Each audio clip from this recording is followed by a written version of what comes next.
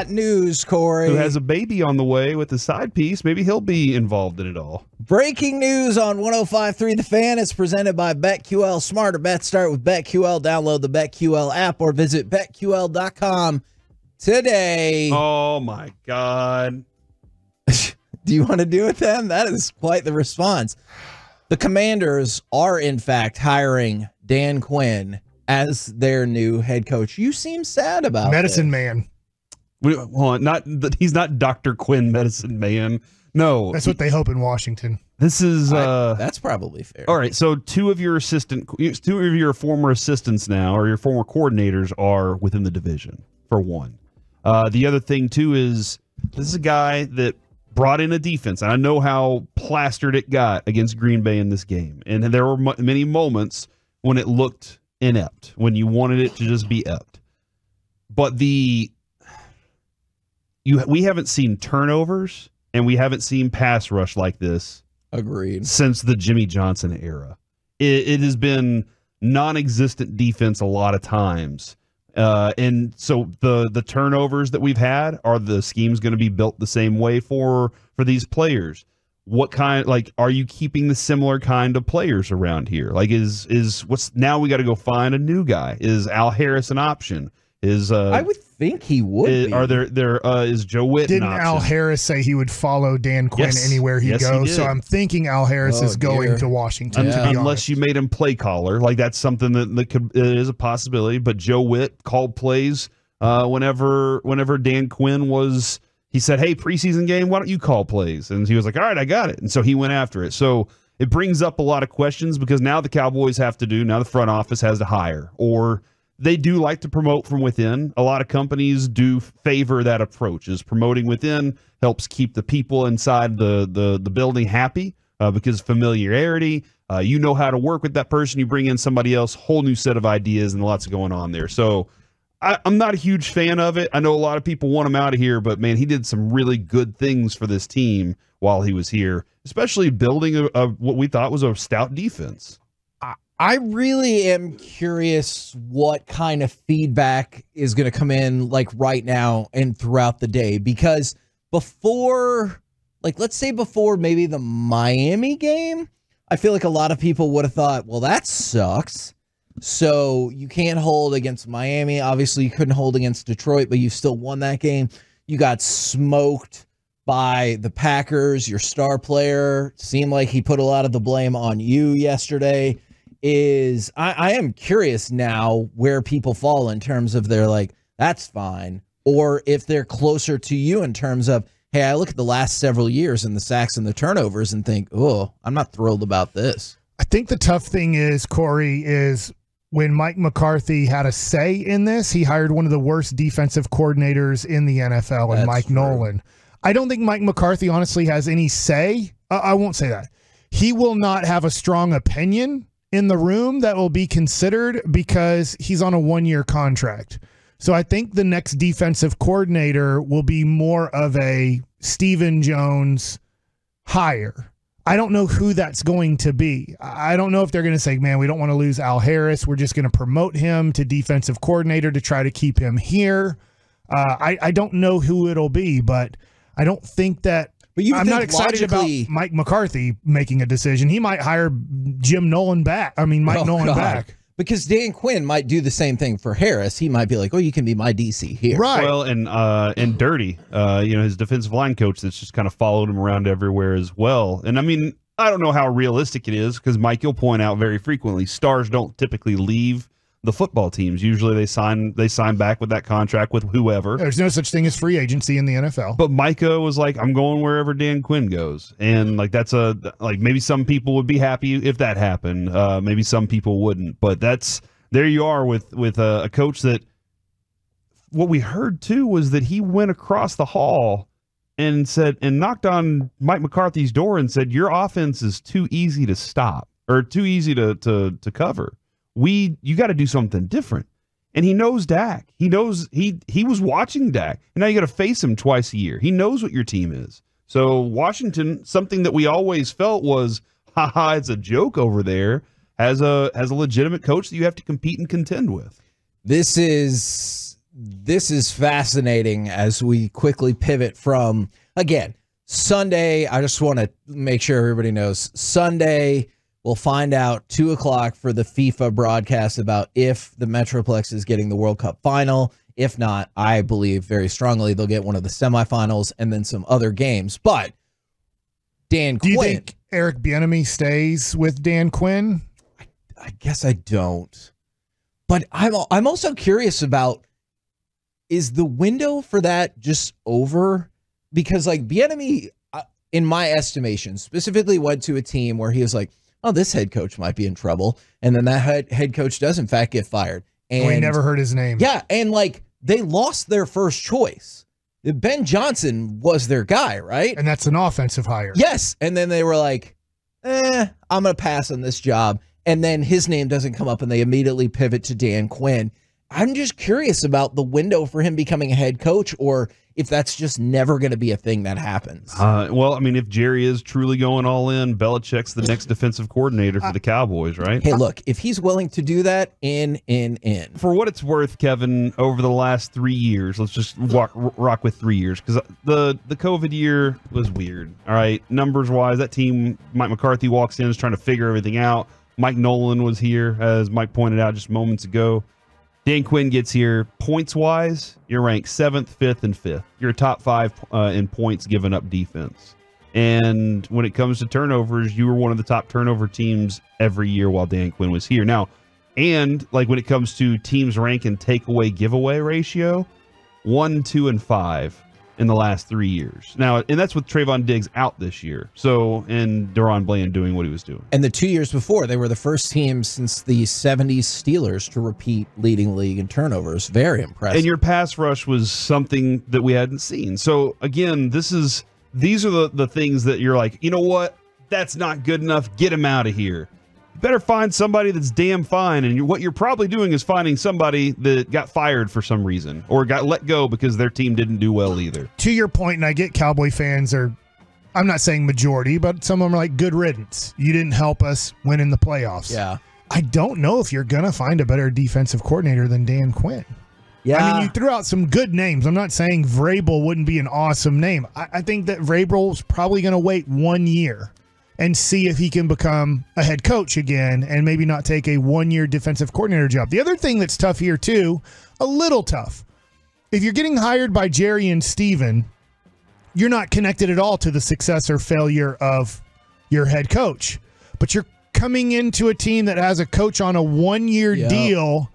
Now, I assume this. If they make the playoffs, Mike McCarthy's getting an extension. Jerry's not going to fire a coach that makes the playoffs 4 years in a row, my opinion. I know that other people disagree, but he does not like making tough decisions when it comes to football. He likes making easy decisions.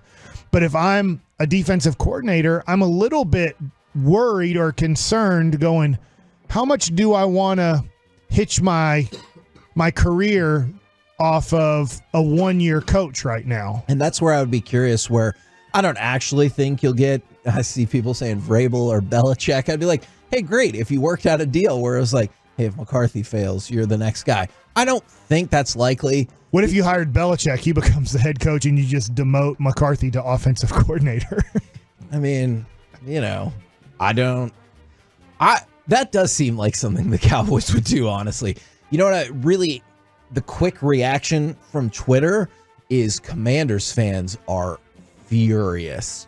Is they're like, hold on, we fired Ron Rivera to hire Ron Rivera? Or we hired Ron Rivera to hire a bald Ron Rivera is what some people are saying. Yeah. And so it seems as though that makes sense. Just the snap discussion from Commanders fans, at least on Twitter, is they're not thrilled. Yeah, it is. I mean, you again, the conversation of when hiring a head coach, do you want defensive-minded or do you want offensive-minded head coach? Sure. And what's your quarterback's situation? Is your quarterback one of those quarterbacks that's been around for a while and he's really good, but you're just kind of lacking defense? And you don't have to worry about the quarterback like a Tom Brady, Peyton Manning. You didn't have to worry about that. Go hire a defensive coach because your quarterback is the system. And nowadays, it's more the mindset of, hey, if you're going to get a young quarterback, which hey, that's probably what they're going to do. I don't know that they're sticking with Sam Howell. And they might be sitting there saying, hey, we need to go ahead and use some draft picks here to make sure we get one of the top quarterbacks. Then don't you want that quarterback to be with an offensive coordinator consistently for the time that he's there? So hire an offensive-minded coach for your young quarterback. But they don't have that there. So I'm very interested. Dan Quinn wants to be, it's going to be a tougher year for the Cowboys because of where they finished this year. That's going to be, their schedule's going to look tougher, right? And defensive coordinators only last so long before people start picking up on the trends that they have with their personnel. And quite honestly, the Cowboys didn't give him the personnel that he needed to succeed late in the season. Should he have stood up and said, I need real linebackers instead of these safeties? Or should he just said, hey, I can handle it like this. I'm out of here anyway. That's where we were this year. The one thing I don't want to see is, because I've seen multiple texts. There's like, good riddance, Dan Quinn was garbage, he was trash. That's just factually inaccurate. If your point is the last month and a half, I think he's been really disappointing, I think most of us can agree with that all day. But for the majority, like I remember this time last year when we found out Dan Quinn was coming back, people were stoked. For the most part, he's been very good here. Yeah, people wanted to replace the head coach with him, and then they're like, nah, he's not good enough. I think you have to remember this. The Cowboys suck at safety for a decade, at least, if not longer. And he's like, all right, I get there's no budget for safety here, right? I'm talking to Will McClay and Stephen Jones, and they tell Dan Quinn, we don't spend money on safeties. We don't do it, and we never will. And we're trying not to spend money on linebackers for the most part. Sometimes special situations we'll do it, but we don't spend money on safeties. We don't spend money on linebackers. You got to figure this out, and we don't care at all about one technique defensive tackles.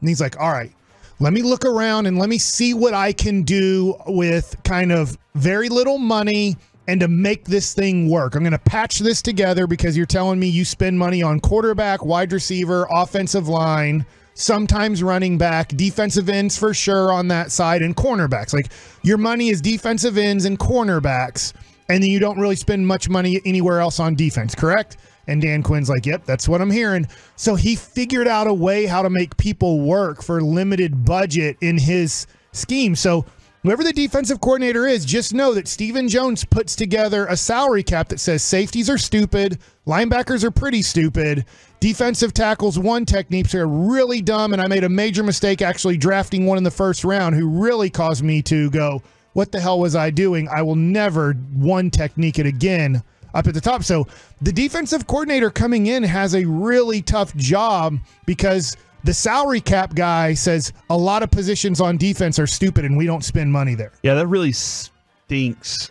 because last year at draft time, Kevin, we had a couple of offensive linemen that we would have loved to have had instead of Mozzie. And Mike McCarthy cedes the pick to we need to add to the defensive side of the ball. And this guy they had a vision for. You know, they have a vision for Mozzie and what he can grow into and all that. And you could have had maybe a better guard on your offensive line. In the future of your offensive line, maybe Tyler Smith could slide out in your tackle. So this whole thing, it's a cycle. It happens to every team. This isn't new to the Cowboys, but this is where you're having a vision for what your team can be in the future, and you draft for somebody that's here, and then he's gone the next year.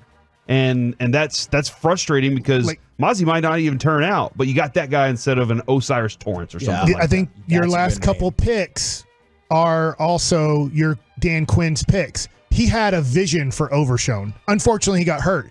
The new defensive coordinator might not have a vision for him. Yeah. He might be like, that's not the type of linebacker I like. And so now you drafted a dude in the third round that's your defensive coordinator. I'm throwing out an example of sometimes like, it's not my guy. I didn't draft him. I'm drafting a dude in the second or third round to take his spot because this is the type of linebacker I like. So that also plays in if you're bringing in a guy that's not a Dallas Cowboy guy, Ron Rivera or somebody like that, he might have a totally different vision for what that position's supposed to look like, and you don't have the finances to help that guy out, so he might have to deal with guys that he doesn't even like. And this is probably completely unfair, just one season removed from the draft, but it does kind of feel like most of our hopes and dreams for this draft being awesome are based on somebody that's injured. Mm-hmm. You know, we already know this draft's not going to be awesome. We're just hoping that it becomes passing, right? Yes. And the other thing, and I have seen some people push back, and I appreciate I appreciate that. Talking about Dan Quinn is he took over just the most god-awful, terrible defense. Yes. Take over a mediocre defense and be like, I can make these guys good. He took over the worst defense and made it the strength of the team for a while. I was wrong. I was like, Kevin, can you please shut your mouth? This is one of the worst defenses in the NFL. They're not even going to be average. And they got Micah Parsons, and they were above average. Because I can remember going, you're insane if you think that almost the same talent with one first-round draft pick is going to actually go from one of the worst defenses in the NFL to average. It ain't going to happen. And he got it above average. And so, I don't know. You're taking over an above-average defense with flaws, with weaknesses, but an above-average defense. Can the new defensive coordinator keep it above average?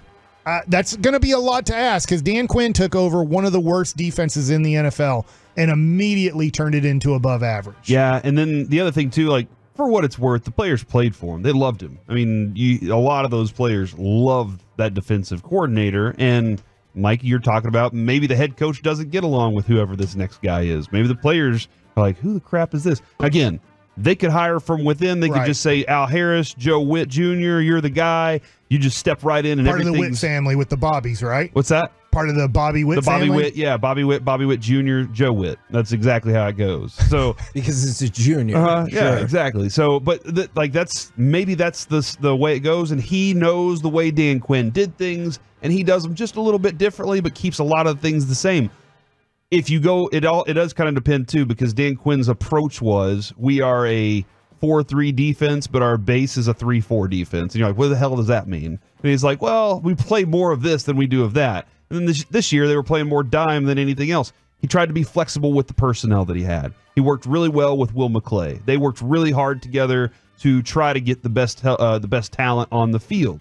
And those were things that I thought were quality. And so now it's just, I'm not freaking out about it. It's just now you have a bunch of new questions that have to be answered, and there's no guarantee that the continuity with the defense is going to stay the same, nor that it would have in year 4 with Dan Quinn either.